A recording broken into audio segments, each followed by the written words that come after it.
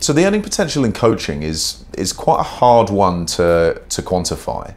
The realities are most people that go into coaching aren't still in coaching 2 years later.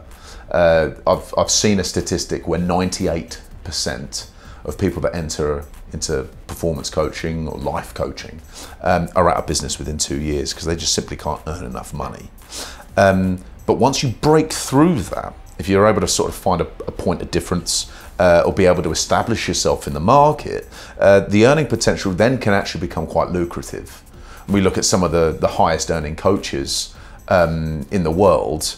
I mean, they're earning millions. We're not even talking tens of millions, we're talking hundreds of millions. That would be the top 1% of the 1%.